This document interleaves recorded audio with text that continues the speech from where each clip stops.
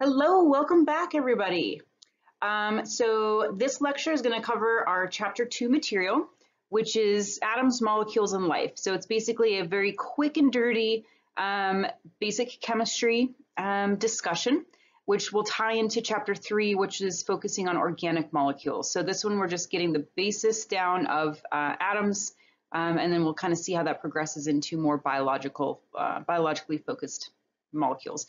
So this opening picture is showing an ice skater and a lizard that can kind of run on the surface of water.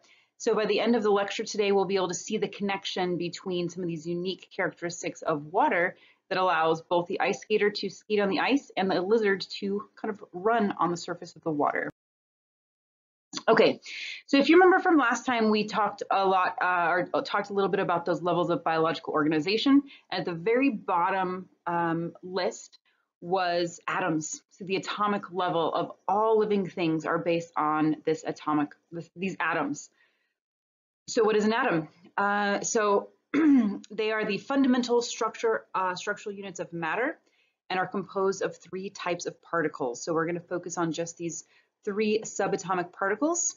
They are protons, neutrons, and electrons. So if you take a look at the picture on the screen, you can see there's a region in the middle of the atom called the nucleus. Now, we learned about nucleus last time, but that was in the context of a cell. Nucleus in general just means centrally located, kind of the core of something. So the nucleus of the cell is the core of the cell where it holds all the DNA. The nucleus of the atom is the core of the atom, and it holds two of those subatomic particles, the protons and the neutrons. And then orbiting or kind of floating in space around the nucleus is the third subatomic particle called electrons.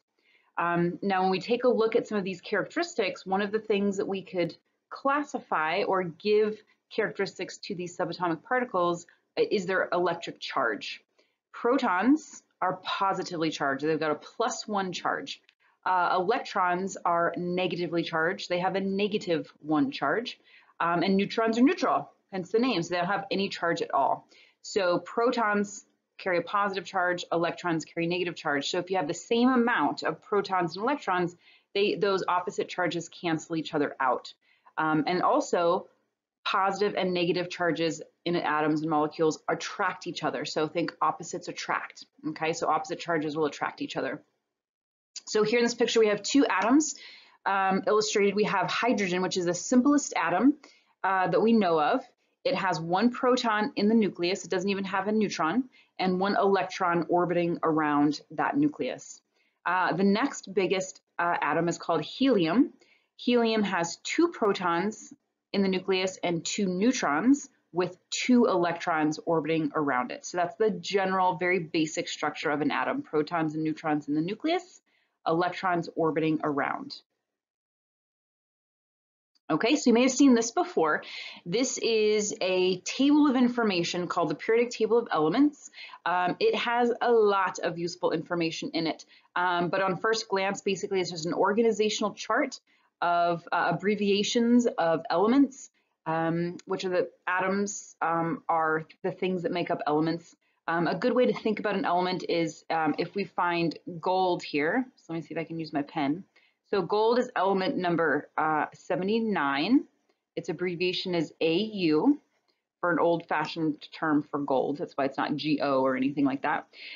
So if you have a big hunk of gold, it's 100% gold. It's the element of gold. If you're to break that down, you'd have two chunks of gold. If you're to break that down even further, you just have smaller and smaller chunks of gold, and that's still an elemental gold.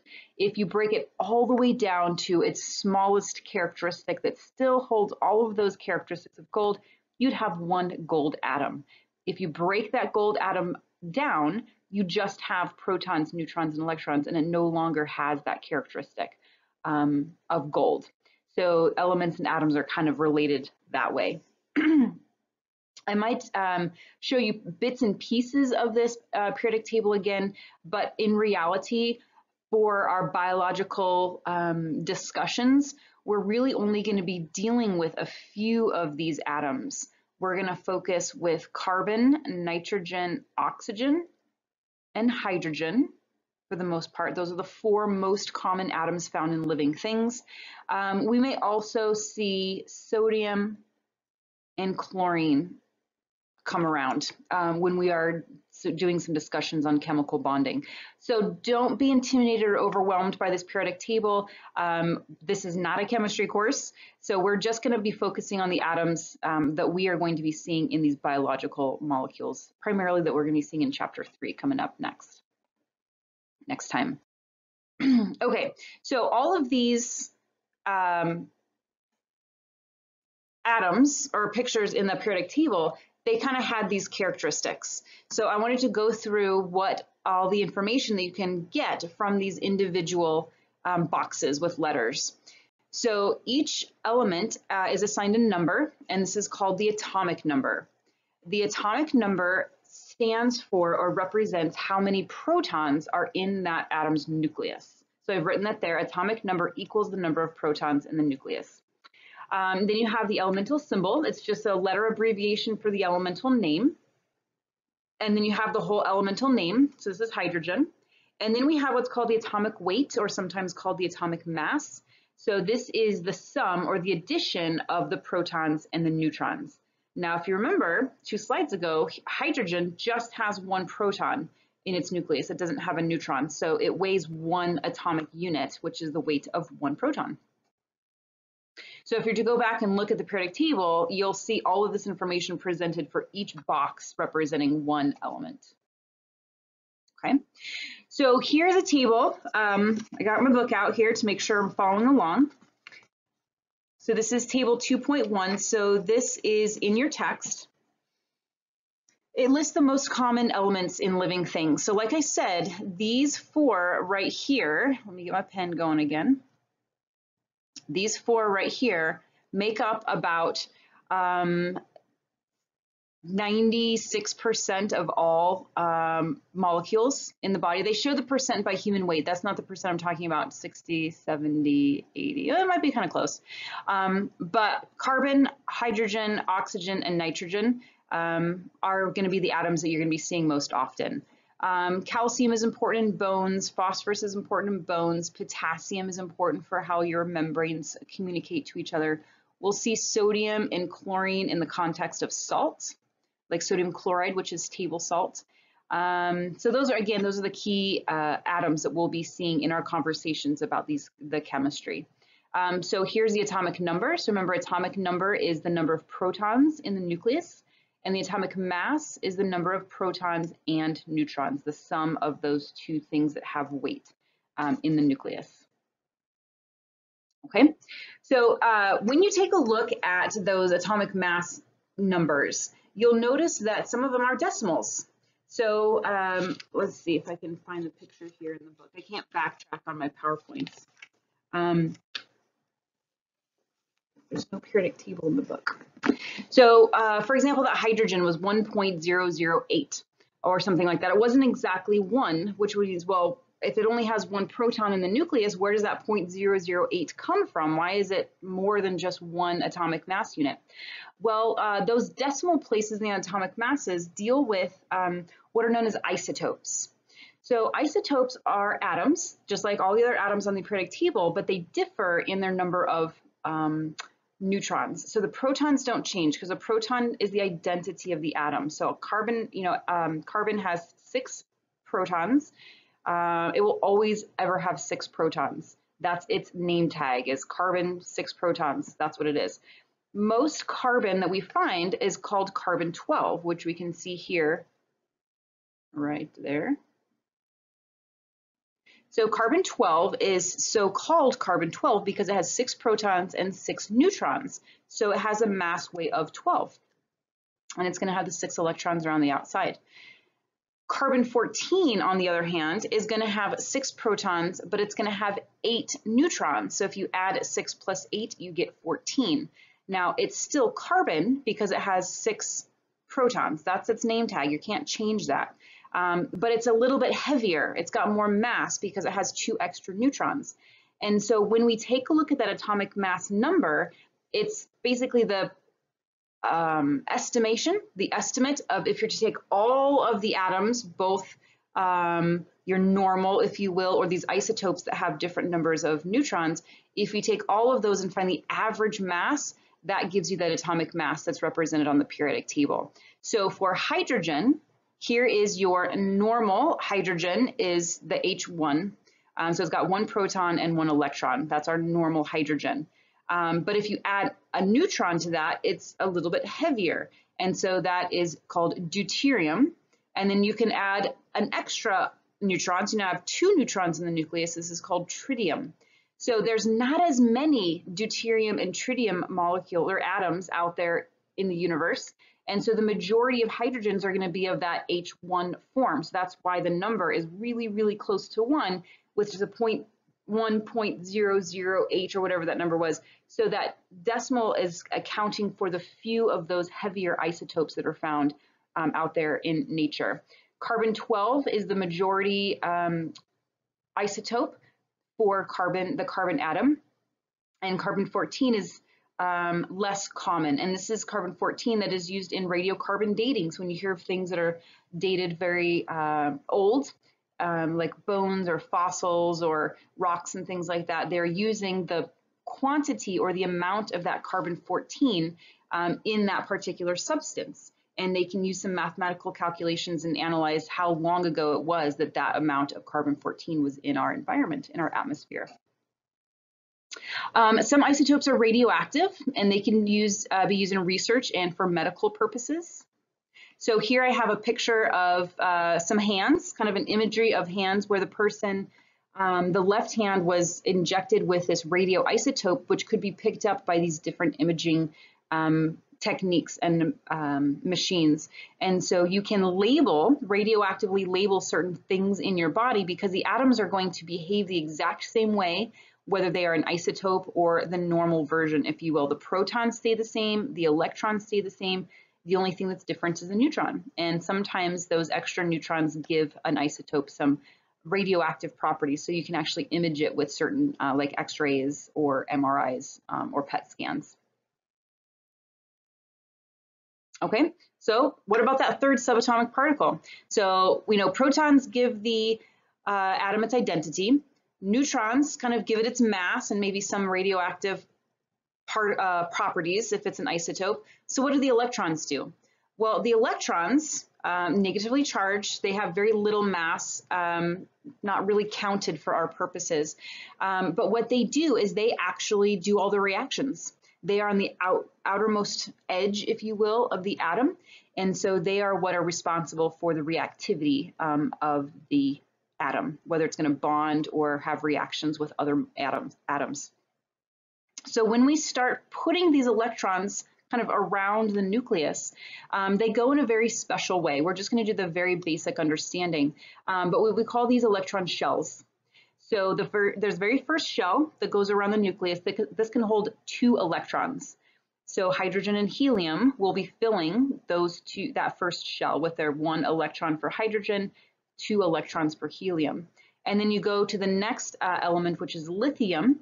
And so we have 3 electrons then in lithium. So we have to add another shell, another layer, if you will, to add that 3rd electron, and so forth and so on. So here we can see in this example, here's carbon. So carbon has 6 electrons. So we start by filling the inner shell first. So we have 2 electrons in the innermost shell, right? 6 minus 2. So we have 4 more electrons to place.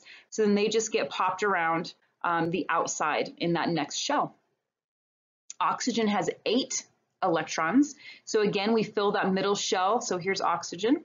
So it has 2 electrons in that inner shell because that's all it can hold. And then we have to add those 6 more electrons, the remaining electrons, so that goes to the outermost shell, and so forth and so on. So you can see how those electrons kind of, as the atoms get bigger and bigger with more protons and neutrons, we can have bigger and bigger shells of the electrons. The biggest one that my head is kind of cutting off is representing calcium. So calcium, I believe, has 20 protons, 20 electrons. So you can go through and count. You can find this picture, since my head's cutting it off, is on page 21 if you're in the new edition of the text. So you can see we have 2 electrons and then 8 electrons and then 8 electrons and then 2 electrons fill that outermost shell. And that outermost shell is really, really important for bonding and for chemistry. Okay, so when we are talking about these electrons in these shells, hold on, I have a cat coming. You want to see my kitty? Here we go. Say hi. Here's my kitty. She wants to walk on the keyboard, so I got to grab her so she doesn't pause and mess up my video. There we go. All right, so the nucleus kind of gives stability. So those positively charged protons and the weighting neutrons and the weight of the protons, they give the nucleus stability. And then the electrons are what form the bonds. Like I said, they give the reactivity of the actual atom.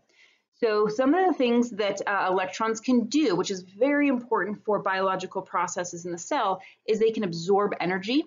It could be heat energy, it could be light energy, it could be, you know, different forms of energy, so that energy can take that electron, excite it, like it can absorb that energy, it kind of can pop up to one of those outer shells that might have other electrons in it. So now they're kind of crammed in there, and that's not super cozy for that electron. So then what it does is it wants to go back to its stable attraction layer at that shell that it belongs to. And when it does that, it releases some of that energy, and it releases it in the form of heat and sometimes light. And so when we see reactions happen that give off heat and light, what we're actually seeing is a result of these electrons taking up energy, bumping up to a higher energy shell, and then falling back to their more stable energy shell, and we give off light and heat as a result of that. Okay. So then when we take a look at the actual reactions, how do these atoms make bonds with other things? Because we know there's that molecular level, that second level of biological organization. Everything's just not individual atoms. So what's going on? So of all of those electrons, we have that inner shell that can hold 2, and then the next shell can hold 8, and the next shell can hold 8. That's a very special characteristic of atoms. I don't know the reason why. I didn't take a ton of chemistry in school, and some that I didn't really remember all of it. But I do remember the reason why atoms like to form bonds and make these larger molecules is they want to fill that outermost shell with the proper number of electrons.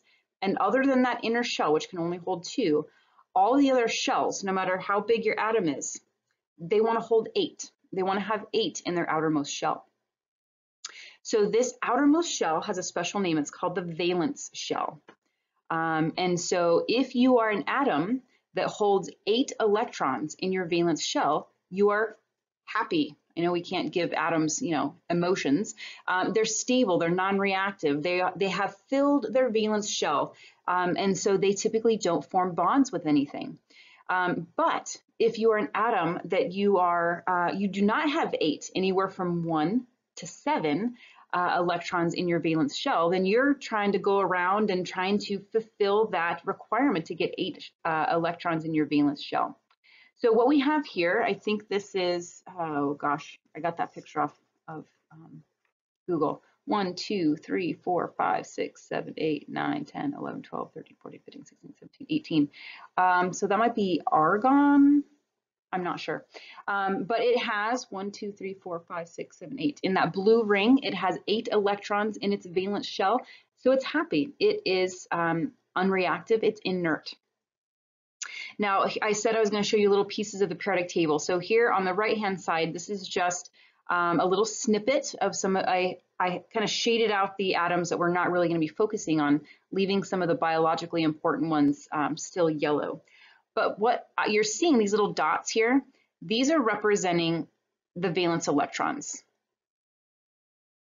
Okay. So hydrogen, it only has 1 electron. So in that inner ring that it can only hold 2, it's got 1 valence electron. Helium has 2. So here's our helium. So those little 2 dots are showing that's got 2 electrons in its valence shell. And since that is its valence shell, helium is inert. It's unreactive. It is satisfied. It's got its valence shell filled. Everybody else shown on this diagram, all the yellow ones, don't have filled valence shell. So lithium, beryllium, boron, carbon, nitrogen, oxygen, sodium, magnesium, chlorine, potassium, calcium. Again, kind of these common organic atoms that are found in organic molecules. But what I want you to do is kind of take a look at the columns, the vertical groups, and you can kind of take a look at these shaded ones. I made them not completely opaque because I wanted you to see some of the similarities here in these vertical groups. So if we take a look at this first column, the one that has hydrogen, if you'll notice, how many valence electrons do they have? They all have the same one dot, right? So even though they might have different shells, different numbers of shells, because the atoms are getting bigger and bigger and bigger, they share that common theme of having one valence electron. So hydrogen, lithium, sodium, potassium, they all have one electron in their valence shell. If we take a look at this column, beryllium, magnesium, calcium, how many electrons do they have in their valence shell? Well, count the dots. They all have 2. So we're adding electrons as we go across the horizontal row. Boron has 3, and we can see aluminum, and I don't know what Ga is. Carbon has 4, silicon has 4, nitrogen has 5, phosphorus has 5, oxygen has 6, silicon has 6, or sulfur, sorry. Fluorine has 7, chlorine has 7. So what's kind of cool about that periodic table is if you look in the vertical columns, these are called groups, it gives you a clue. You don't even have to know anything about the atom itself. It tells you how many valence electrons it has, which gives you clues as to what kind of reactivity and bonds that it can form. So this will kind of all come back when we take a look at our different types of bonding. So the valence shell, electrons. What atoms are trying to do when they make bonds is to fulfill that shell. Other than hydrogen and helium, which are satisfied with 2, everybody else is looking for that rule. It's called the rule of 8s, or the octet rule. They want that outermost valence shell to have 8 in it. And so they just go around and find different ways that they can do that, and that's chemical bonding.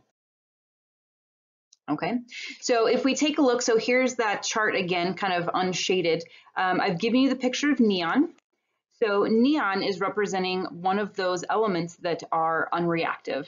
So neon is number 10, atomic number 10. So it's got 10 protons, 10 neutrons, and 10 electrons. So if we go in and we fill in those electrons, we have 1, 2, that's the inner shell that can only hold 2. Then we have 3, 4, 5, 6, 7, 8, 9, 10.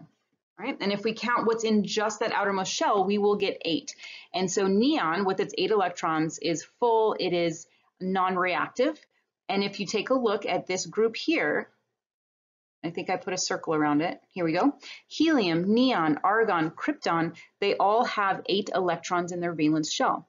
This group is sometimes called the noble gases, or they are the inert gases, because they don't react with anything. So other than helium, because it's in that first shell which only holds 2, all these other noble gases are fulfilled. And so they're not going around trying to find anybody to share or steal electrons from, because they already have it full.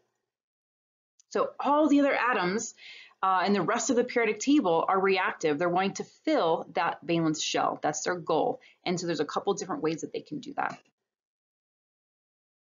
Okay, and so they do that by forming bonds. So there's a couple different types of bonds that we're going to be taking a look at. Primarily ionic bonds and covalent bonds are where, I keep wanting to say organisms, where atoms are wanting to fulfill that valence shell. We will be talking about hydrogen bonds, but it's more of an attraction. It's not a true chemical bond. We're not sharing electrons. We're not stealing electrons. It's just more of an attraction between different charged particles.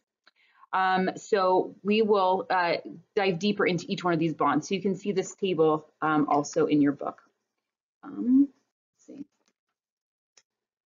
Page 23 if you're looking in the new edition, table 2-3.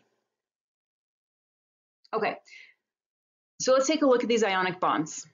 So the most common example is going to be the reaction between sodium and chlorine.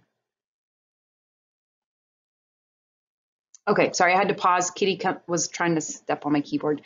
All right, so if we take a look at the electron configuration of sodium, so we take a look at sodium, it is atomic number 11, so it's got 11 protons, 11 neutrons, and 11 electrons. So if we place those electrons around in those orbits, we have 2 in that first shell, which that's all it can hold, 8 in the second shell, so that's 8, 9, 10, but it has 11 electrons. So we have to add that third shell to place that one extra electron, and that is now its valence shell.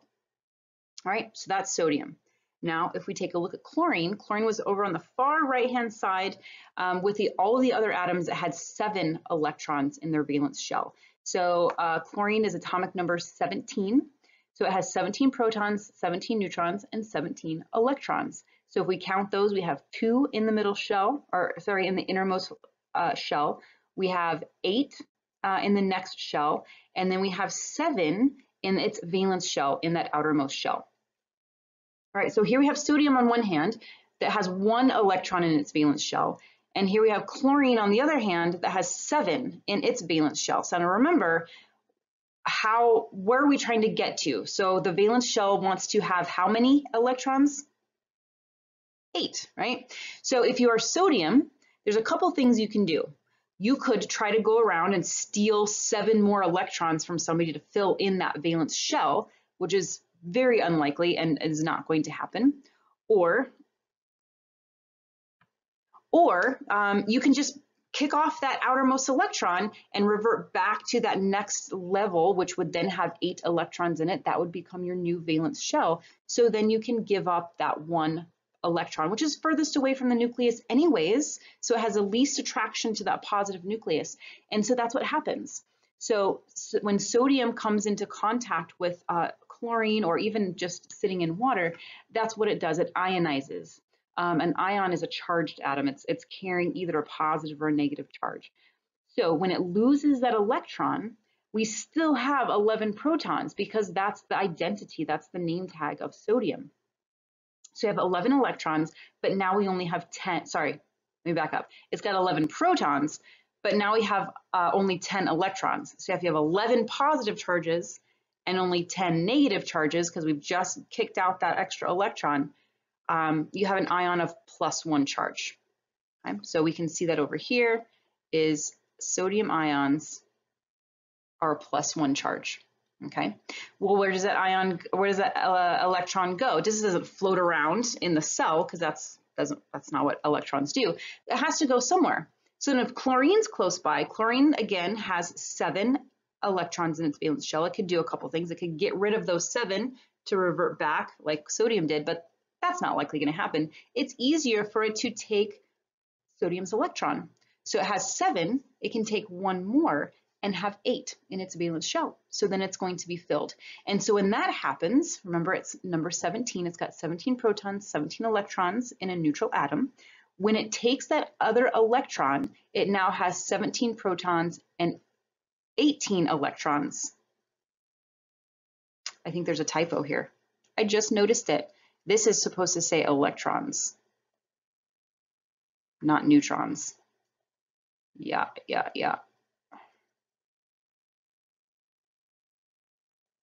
Good catch. It's fixed in the new edition. This is from the 11th edition resources, so hopefully that's fixed. That is fixed in the 12th edition. All right, anyways, so sodium ion is a positively charged ion, has 11 protons, 10 electrons. Chlorine picked up that extra electron. It has 17 protons and now 18 electrons.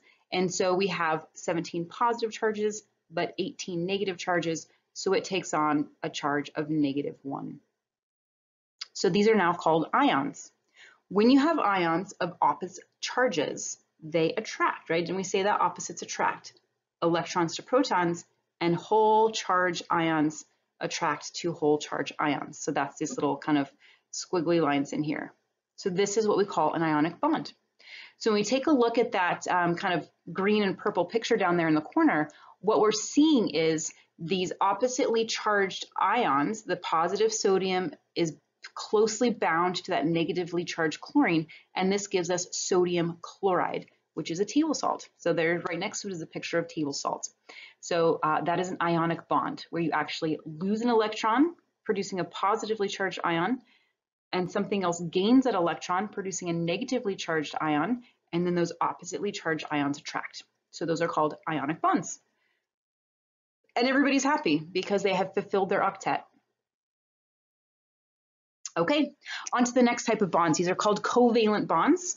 So co means like to share, and valent means valence electron. So you might guess what's happening for these atoms atoms to fulfill their valence shell is they actually share electrons. So here we have an example of hydrogen.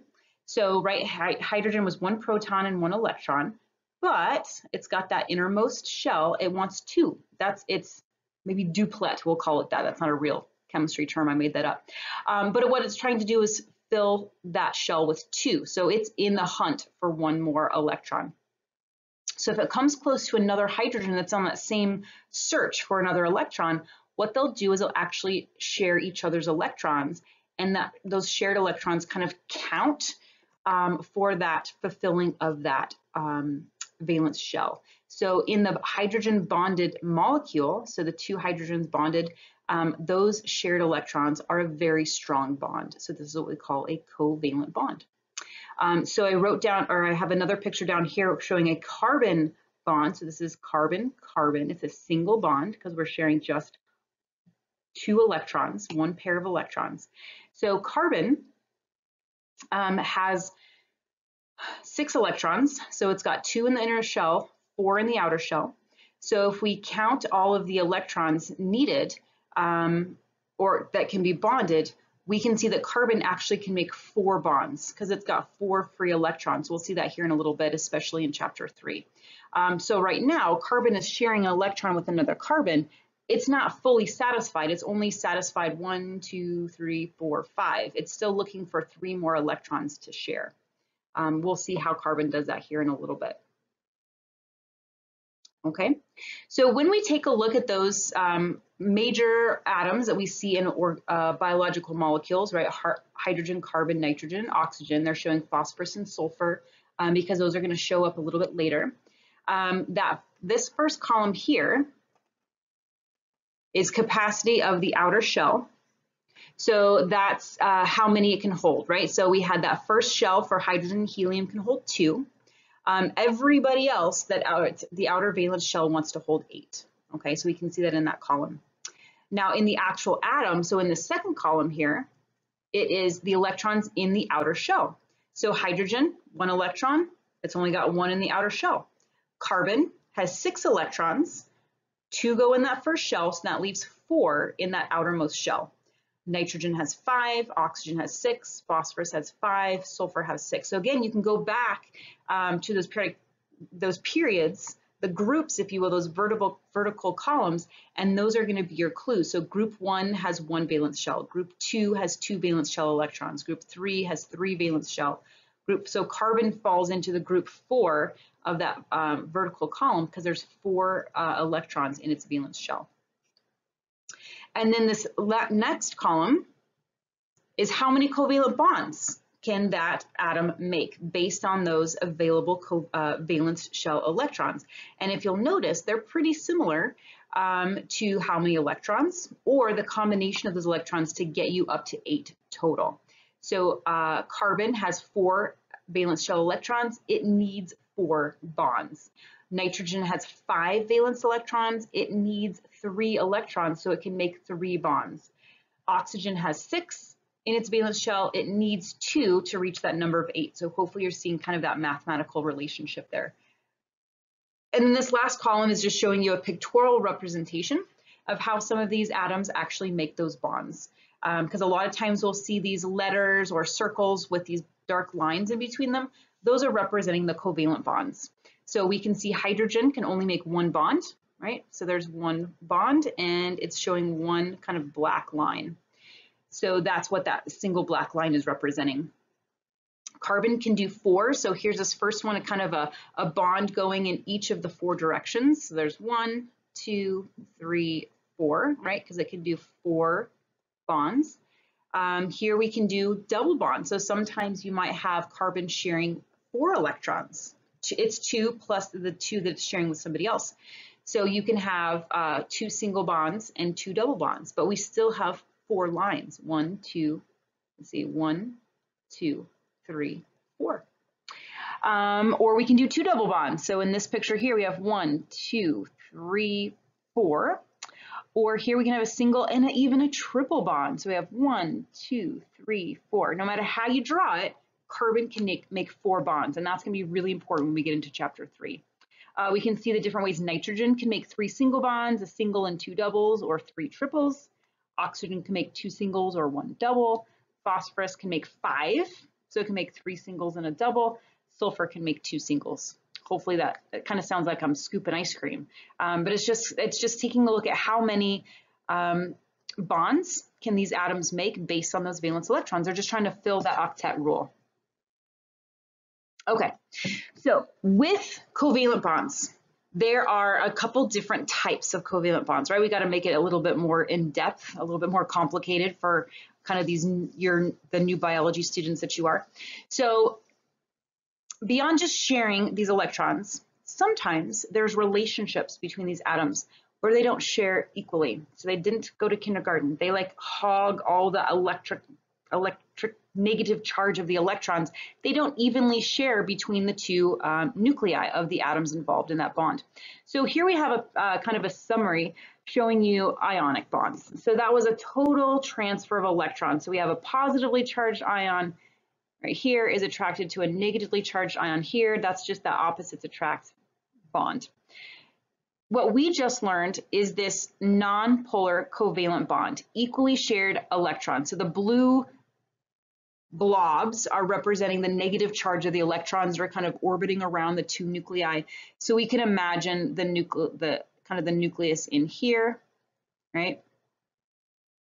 And then all of this is kind of the negative electrons floating around out here. And they're shared evenly between those 2 nuclei.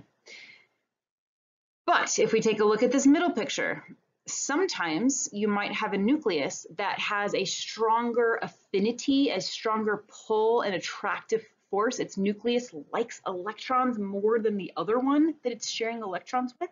So what we end up with is an unequal distribution of that electric charge. So more of the electrons hover around this atom's nucleus, and over here it's just kind of left out in the cold a little bit. It's still, they're technically sharing, they're just not sharing equally. When you have equal sharing, it's called nonpolar. That's the bottom picture, nonpolar covalent bonds. When you have unequal sharing where one atom hogs some of that electrical negative charge, then that's called a polar covalent bond. Okay?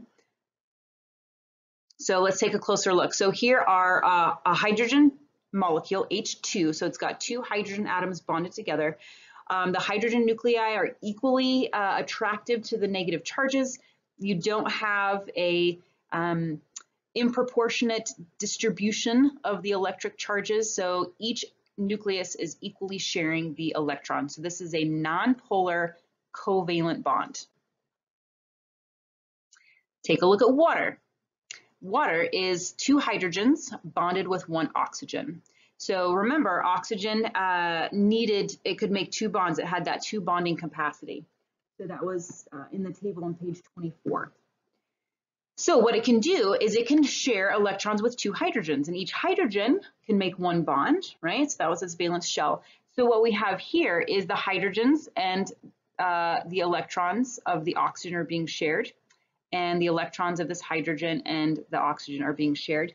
But the thing is, the oxygen nucleus has a stronger affinity, a stronger pull for those shared electrons than that dinky little hydrogen. It only has 1 proton. The oxygen has 8, right? I think it's number 8, yeah.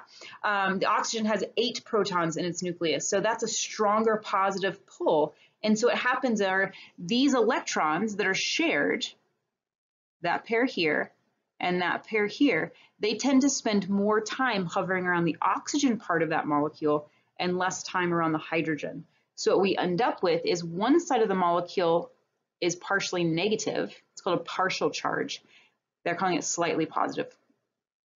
The other side of the molecule has a partial positive charge because it's just the protons hanging out on that end. And now it's the protons, but with 2 extra electrons hanging out on that end. And so this is what we call a polar covalent bond when it's unequal sharing. And then we end up with a polar molecule that has a partial positive and a partial negative side. That's going to come into those hydrogen bonds that we're going to see here coming up next. Before we get to hydrogen bonds, we have to talk a little bit about free radicals. So all of this talk about bonding, everybody's trying to make their octet and everybody's happily sharing electrons. That's not always the case. Sometimes you have molecules and atoms out there that have not bonded or filled their octet, and so they are what's called free radicals. They have 1 or more unpaired electrons in their outermost shell. So they're kind of actively going around searching, and what they can do is they can actually steal electrons away from stable molecules. And that can damage molecules, which can have larger effects on the cell itself and cause cell death. A lot of times here you can see here listed free radicals are involved in heart disease, Alzheimer's, cancer, aging, and I have the close-up picture of wrinkles, right? So effects of aging and sun exposure can increase your amount of free radicals, which can affect the health of your cells and the health of your overall body. So what do we do to fight free radicals? It's on advertisements all over the place. Get your antioxidants, vitamin C, vitamin E, blueberries, pomegranate juice, all of these things that are said to have high antioxidants. What they'll do, so here down in the picture, we have this little green atom. This is an atom that's within an antioxidant. It has the ability to readily give up one of its electrons to satisfy that free radical. So it's going to no longer go around trying to steal electrons away from stable molecules like proteins and DNA and sugars and fats and stuff that could cause damage to your cells. So where do we get these antioxidants?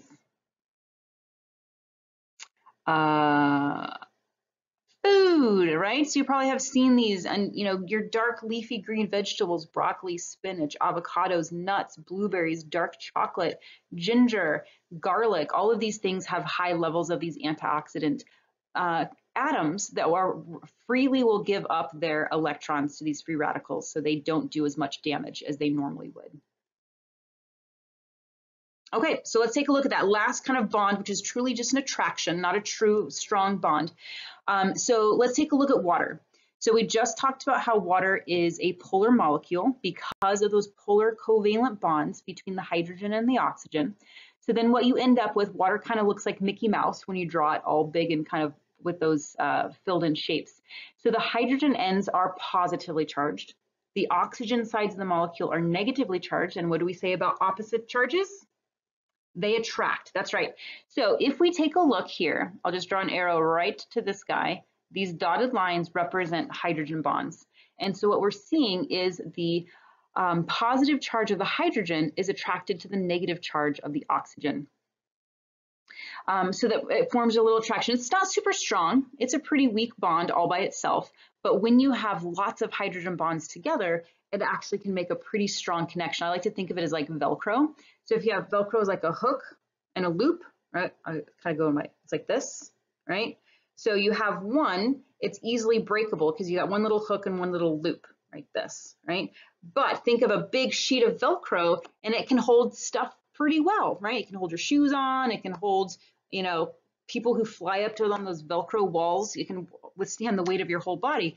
So think of hydrogen bonds that way. So a single hydrogen bond isn't very strong, but a whole bunch of hydrogen bonds are strong. And that gives some of these unique properties to water that we're going to be taking a look at, right? So our introductory picture with the ice skater and the water walking lizard, these hydrogen bonds account for some of those unique properties of water. Okay, so water is the key of life. Without water, it does not exist. And that's one of the reasons why we haven't found life anywhere else in our extraterrestrial search is there's no liquid water out there. So life as we know it requires liquid water to survive. So in our planets within our solar system and exoplanets and the distant places that astronomers are searching for, no liquid water has been found. There's been frozen water, but life really can't exist with frozen water either. Okay, so let's take a look at some of these important properties. So because of that polar nature of the molecule, we can say water molecules are kind of sticky. They can stick to each other and they can stick to other things. So we have some special words for those, that ability. So when water molecules are sticking to each other via hydrogen bonds, this is a word we call cohesion. This guy right here, so cohesion. When water molecules are sticky to something else that's polar, so something else that's not water, this is what we call adhesion. So again, co is kind of like sharing or the same. A is kind of opposite. So cohesion and adhesion, I've given the example of how trees bring water. Trees are hundreds of feet tall. How do they get water from the ground all the way up to the very top of the top leaf without any kind of pump? They don't have a circulatory system. So what happens?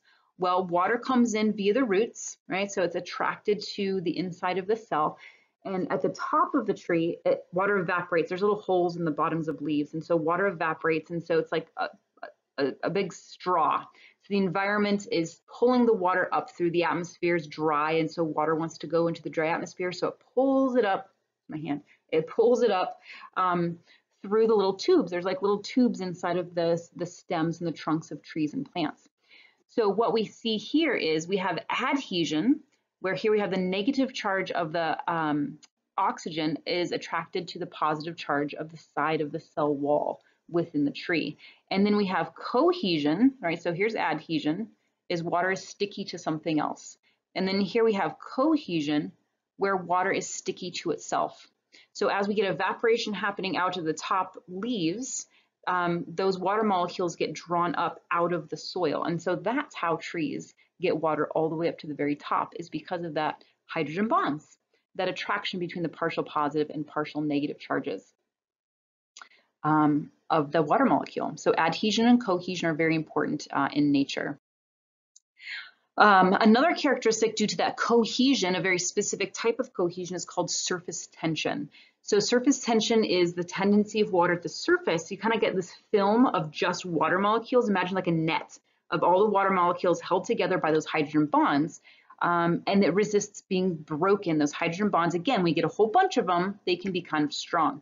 So in this picture, we have a paper clip sitting on top of water. And we have, probably you are familiar with the water striders, but this looks like an actual spider sitting on top of the water. They're not breaking through, is because their weight is not strong enough to break that film of water molecules held together by hydrogen bonds. In the this week's lesson, there will be a video link dealing with cohesion and surface tension. It's an astronaut in space bringing out a washcloth. One of the best YouTube science videos. I love it. It's my best representation of hydrogen bonds, surface tension, and cohesion. So I highly recommend you watch that. It goes along with this topic right here, those sticky water molecules. Okay, another characteristic of water, because of that polar nature, because of those polar covalent bonds, is water makes a great solvent. So a solvent is something that dissolves something else. So water is a solvent, and then the substance that it dissolves are called solutes. That could be salt or sugar or dirt or grime, or whatever you can dissolve with water. Just think about running water over something, it's going to dissolve away. So that's one of the great characteristics. Sometimes water is called the universal solvent because it can dissolve almost everything. Not everything. There's some things that water doesn't mix with, right? Oils, fats, we're going to see that in the next chapter. So here in this picture, we're seeing the sodium chloride, which was made from our ionic bonds, right? Our sodium, positively charged sodium ions, and our negatively charged chlorine ions. So if you take a look, your chlorine is negatively charged, right? So I'm going to go right here. This is a negative charge. And look how those water molecules are oriented around that negatively charged ion. Remember, hydrogen are the little white parts of the water molecule. Hydrogen part is positively charged. So if we take a look at the chlorine, all of these positively charged hydrogens are attracted towards the negative part of the chlorine. Okay, so that water molecule envelops the chlorine ion and rips it apart from the sodium. And take a look at the sodium. Sodium is positively charged, and look at how the water molecules are oriented around there. So the negative side of the water is attracted to the positive charge on that sodium ion. So it's going to rip that apart. So when you make salt water, right, so you get a sore throat, you do your gurgling or whatever you make salt water for, that's actually what's happening when you put the salt in your water. Water is ripping apart that sodium chloride into individual sodium ions and chlorine ions. Okay, so here's my little joke. Oh, my head's cutting it off. The polar bear says, "Help, help, I'm dissolving." And the grizzly bear says, "Bears are insoluble." And the polar bear says, "That's easy for you to say, you're not polar." Get it? A polar bear, he's polar, so he can be dissolved by water. It's pretty funny. You'll have to go back and look at it without my talking head on there. Okay, so not only can water interact with ionic bonds like sodium and chloride and kind of rip those apart, it can interact with other things that are held together by covalent bonds, but other things that are held together by polar covalent bonds. So here on this picture, we have glucose, which is a carbon, hydrogen, and oxygen combination. But because we have some some polar covalent bonds between oxygen and hydrogen, just like we had in water, we have that here. We have some polar properties to the glucose. And so just like sugar water, right? So if you're making sugar water, like for the hummingbird feeder that I have out on my back porch, you pour the sugar into the water, it dissolves. Well, why does it dissolve? Because the polar nature of the water rips apart the molecule of sugar because it also is polar. So water is a great solvent for other polar things. And these other polar things have a special word called hydrophilic. So hydrophilic means water loving. So they like to interact with water, and they can do that because they're polar. They have to be polar for them to be hydrophilic. Now, what about the things that water cannot dissolve? What about things that are non-polar, that have equal sharing of those electrons? Well, those are mostly fats and waxes and lipids. So we have a special term for that. It's called hydrophobic. So water fearing, if you will, looking at those word roots. So things like oil. So here's oil and water don't mix, kind of in this picture. And leaves have a waxy covering. So if you've ever seen kind of dewdrops kind of just beading up, or if you just freshly waxed your car, the water beads up on it, is because waxes and oils are hydrophobic, is they don't have anything polar for the water molecules to attract to. And so they repel that polar water molecule because they are non-polar. So that's called hydrophobic.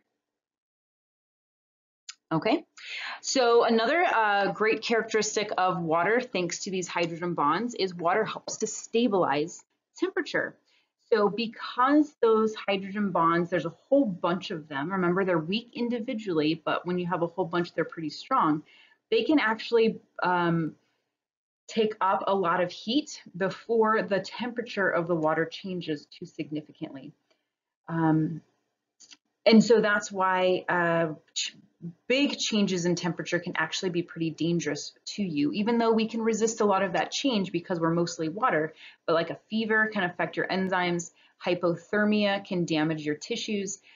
So luckily we don't succumb to these things very often because we have this stabilizing watery environment inside. So we're about 50 to 60% water in our body and in our cells. Okay.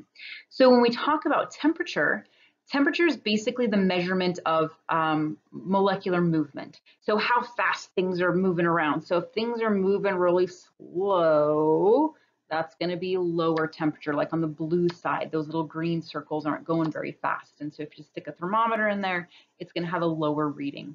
When you increase energy input into the system, the molecules, the atoms are moving really, really fast. You stick a thermometer in there, you're going to have a higher temperature reading. So temperature is a measurement of this moving energy. It's called kinetic energy. Now, because water has all of those hydrogen bonds, it takes a lot of energy to increase the temperature of water. So it requires 1 calorie of energy, which is a measurement, a unit of energy, to raise the temperature of 1 gram of water 1 degree Celsius. So that whole definition is what we call specific heat. So that's a pretty big number compared to other things. I don't have other things to compare it to, but for the size of the water molecule, specific heat of 1 is pretty large energy input to change the overall temperature of water. So what does that mean? So, have you ever boiled water before? You put the water in the pot, you put it on the pot, and then what do? You gotta wait. You gotta wait. You gotta have a lot of energy going into that pot of water before it starts to boil, before it goes from the liquid watery phase to the gaseous steam and vapor phase. So this graph over here on the left is kind of showing you that energy input. So we have liquid water kind of at point C, right? At 0 degrees. And from 0 to 100, it's still liquid water. It's the liquidy component. But here we have point D, and this is energy. Joules is a form of energy, kind of like calories. So from point D right here to point E, this is where we go from liquid water to steam. Now we have to put that much energy into the liquid water before we get to the steam. Well, what's going on? Well, remember those hydrogen bonds? A whole bunch of them together are pretty strong. So you got to put in energy, put in energy, put in energy, because what we're trying to do is make those molecules move around so fast that we're going to break free. Those water molecules will break free from the hydrogen bonds. When they do that, they can bounce off out into the atmosphere, and that's your steam. That's the change from a liquid water to a vapor to a gaseous water. That's huge. It's like 580 something. I can't remember if it's joules or kilocalories. It's a huge number compared to other molecules that don't do hydrogen bonds. So think of like alcohol as another small organic molecule. You put alcohol, or you spill alcohol, it evaporates very quickly. You spill water, it doesn't evaporate as quickly because it takes a lot of energy inputted into that pool of water to change from the liquid state to the gaseous state. Whereas in alcohol, it's got a very low specific heat of vaporization, and so it's gone. It goes up into the atmosphere with hardly any energy input. So the reason why this is important for us is because when we are hot, when we sweat, our water can hold on to a lot of that heat, and then when the wind comes by and blows that sweat off of us and evaporates it, it takes that heat away, and that's part of our homeostasis, right? We introduced that word last time to help us regulate our body temperature. Okay, so because we are mostly water, we can lay out in the sun for a relatively long period of time. Obviously, you don't want to sit out there cooking, but our body temperature stays pretty normal within that homeostatic range, right around 98.6, even though we're taking on a whole lot of sun and heat energy. Our overall body temperature doesn't increase because that water inside of our body can absorb a lot of that heat due to those hydrogen bonds. Okay, another unique characteristic about water, thanks to these hydrogen bonds, is the solid form of this matter, this water, is less dense. It's lighter than the liquid form. That's usually not the case. You'd think of a solid as things are more compact and tightly bound together. They're solid, and so they're going to have a higher density and be able to be more weighty, more dense than their liquid counterpart. Water is different. When you're in the liquid state, kind of this one here on the picture on the left, when you're in the liquid state, the molecules can actually be a little bit closer together. So when we talk about density, it's mass over volume. So you can get more water molecules in a particular volume when you're in the liquid state. When it crystallizes into ice, take a look at that picture on the right, the hydrogen bonds, everybody's kind of sticking out their hydrogen bonds, and it physically moves those water molecules a little bit further apart from each other. So in the same volume where we could get a whole lot of liquidy molecules, they're just kind of rubbing around on each other, kind of getting really close. When we get into the ice state, they kind of spread out a little bit. So in that same volume, you have less water molecules, you have less mass per volume, less dense. So solid water floats on top of liquid water, which is just crazy. So here for a biological connection, ponds and lakes freezes from the top down, and it never freezes completely to the bottom. There might be some small ponds and stuff that might do that, but usually you're not going to freeze all the way to the bottom, and so that's where some plants and fish can survive over winter, is they're actually insulated by the ice that freezes from the top, because the heavier ice, the lighter ice moves to the top and the heavy water stays on the bottom. Okay, The last topic for chapter 2 is taking a look at the idea of acids and bases and neutral solutions. So you've probably heard of acids and bases just in kind of common knowledge out there. So what we have here is this description of water and how it actually goes back and forth between the water molecule and ions. So what actually happens is those shared electrons, remember they share those electrons, but oxygen was a little bit more greedy. So what can actually happen sometimes is one of the hydrogens pops off, but it leaves its electron behind. So it's really just the proton, that H plus hydrogen ion floating around. And then the hydroxide, what's called the hydroxide ion, is the OH, the oxygen and the remaining hydrogen, and that electron that got left behind by the other hydrogen. And so it is an OH negative and an OH and a hydrogen positive. So these back and forth arrows is what we call equilibrium. So it's going back and forth equally. If you have equal concentrations of water, hydroxide and hydrogen ions, it's going to be balanced. When you have solutions where you have either more hydrogen ions or more hydroxide ions, this is where we get acids and bases. So let's take a look at those definitions. For an acid, acids are what we call proton donors, or they can give off a hydrogen ion. So that's going to throw off that balance a little bit. You're going to have more H pluses than you are hydroxides, more than the OH negatives. So you'll have your water, and all the OHs will be tied up with free hydrogen ions, but then you'll have some leftover, hydrogen ions. So these are what we call acids, and you can see where the hydrogen ions are greater than the hydroxide ions. So any substance that releases hydrogen when they're dissolved in water are going to be acids. So hydrochloric acid is a very common one. That's in our stomach. That's our stomach acid, helps us with digestion. We can take a look at the HCl. It's an ionic compound. So when hydrochloric acid goes into water, it breaks apart, releasing hydrogen ions. So here I've given you a picture of some kind of household items that you might be seeing around that are considered acids. So when you mix these with water, they will give off hydrogen ions and increase that concentration in whatever solution that you've just made. On the flip side to that, if you have a solution where you have more hydroxides than hydrogen ions, so you have all the hydrogen ions are bound up and you still have extra hydroxides, the OH minuses, then this is what we call a base. So bases are proton donors, substances that can tie up or hold on to hydrogen ions, or conversely put out excess OHs, because an OH minus can always tie up hydrogen ions.